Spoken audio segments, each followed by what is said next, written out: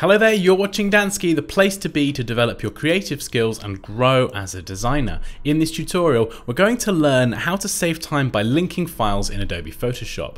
So what is linking a file? Well, linking a file is just that. It is linking an external file, whether it's locally on your computer or on a hard drive, into a design document.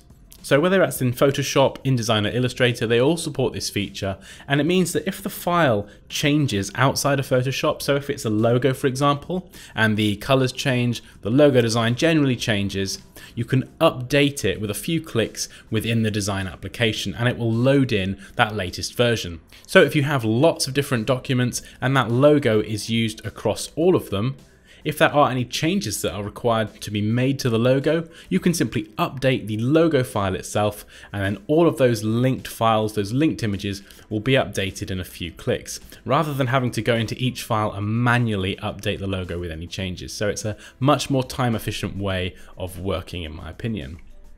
So at the moment on screen, we have a homepage design. I'm kind of kicking myself now because I used this in a tutorial the other day and I layered the whole PSD all nicely and everything, and I got rid of it for some reason. So here we go. I've separated this now into nav, so that's the top navigation, the footer, and then all the content in the middle. So this is just a homepage. Imagine if we had, let's say 10 or 20 screens. So whether it's a website or an app, and there's some elements within this design, so the nav and the footer, that will be reused across all of those screens.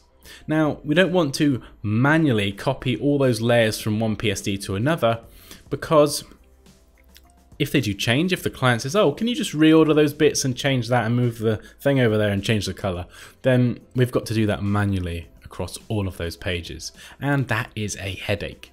However, if we separate the nav and the footer, these global elements, into their own file and then link that back into the main design document, if we need to update that or make any changes, we can do it in a few clicks. So that's what we're going to look at now. So we'll take the nav and we'll right click on this folder and go to duplicate group. And from the destination document, we will select new and click OK.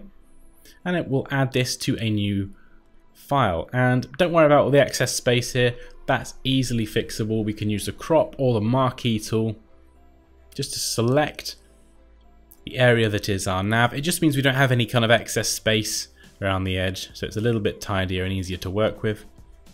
And I'm just using the marquee tool and I'm going to go to image and crop. So the nav is now trimmed to size. Then we can go to file, save as. And you can see I've got a Photoshop folder with my homepage document here, and I've got a links folder as well. It's a good idea if you are going to link assets, images or files to, in my opinion, bundle them together with your project, because if you have lots of links all over the place and then you start renaming or moving those files, it's going to break all your links and it's going to be a headache. So I have a links folder just to keep everything together. So we'll call this first one nav. That's a PSD file and I'm going to save that. So you can see it's now listed here, and we can close that down. And actually we can delete the layered folder from our main design document and then go to file, place linked, and we're going to select our nav from our links folder and place it back in. And you'll see we get these transform controls, and we can rotate it and stuff if we need to, but we're not going to. And because it's a linked image, it's signified by that cross going through the middle. So we're just going to move this back up and reposition it so it's nice and flush to the edge. And you'll now see that this is a single layer, it's not a folder, and it's still pulled in that file name nav. So this is great. Rather than having loads of layers, it just tidies everything up, and now I've got a single layer. And if I need to edit the nav at all, I can either load the PSD file up separately, or I can just double click on this thumbnail here with the link icon and it will load that PSD up. Now watch this. I can change the text here. So I'm going to change the color of the home text to yellow. And all I need to do is go to file and save. I can keep it open or I can close this down now. Let's just close it down. And you can see it's updated that change within the document.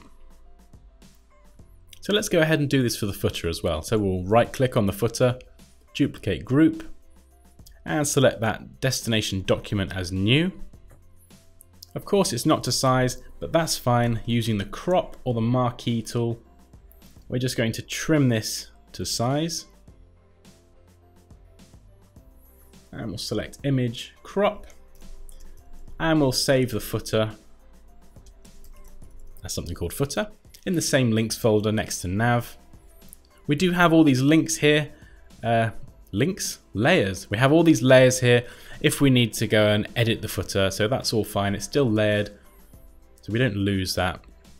But we can then delete it from the main design file and go to File, Place Linked, navigate to the footer, and we'll drop that back in, and we'll just drag that to the bottom and zoom in and make sure it's nice and flush up against the edge. Perfect. So now we have our nav, our footer, and our content. Now the content we'll leave as is because this is only relevant for the home page, but the nav and the footer is something that's going to appear on lots of different pages. And as I said before, if your website or your app contains a lot of screens and your client or whatever you need to make changes or they ask for changes, you can save yourself a lot of time by setting these up as linked files, because then you only have to change that one file. Let me show you. So we'll go and create a new PSD file. So this is going to be another page. So we've got the home page here. This is going to be another page. So we'll call this, very creatively, another page. And we'll add this into our Photoshop folder. That was a very villainous laugh, wasn't it? Haha, another page. Right, so we've got another page. And I'll give this some sort of color. There's no design for this, but we're going to have that as the background color. So what we can do now is we have our nav and our footer as linked images. We can hold shift and left click to select both of them and simply right click, duplicate layers, and select the destination document as another page. Aha! Twizzle's mustache. And click OK, and it will add those in. So it's easier to duplicate them when they're in the correct position from one file to another, rather than go and place them and then have to manually position them. In fact, we can do this across many documents. Just right click, duplicate, duplicate, duplicate, duplicate. You get the idea. It'll add it to all those documents very quickly. And now the client comes along and says, aha, same voice. Aha, I need you to change my navigation. We need to change the home text to pink. And you go, no problem. I'll just select this. We'll change it to pink. And remember, we can just go File and Save. And then it's updated that change in both another page. Aha! And I'm enjoying myself far too much. And on the home page as well. So if the client needs to change the footer as well, or if you just decide that you want to change the footer, you've got a lot more flexibility. So we can change the text in the footer to yellow just because yellow's awesome. And again, File, Save. We can close these down now.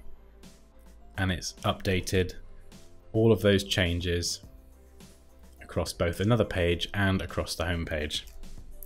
So as I said, if you have lots of screens within your app or web design or whatever it is, you're going to save yourself so much time by linking these global assets that are reused across multiple screens all together, because then you could just have them in one place, and when you need to update them, it takes a few clicks. It's a much easier and more time efficient way of working, in my opinion. So I hope that was helpful. And there we go, that's how to save time by linking files in Adobe Photoshop. As always guys, please feel free to leave any questions or comments below. Like this video if you enjoyed it, take care, and I'll see you next time.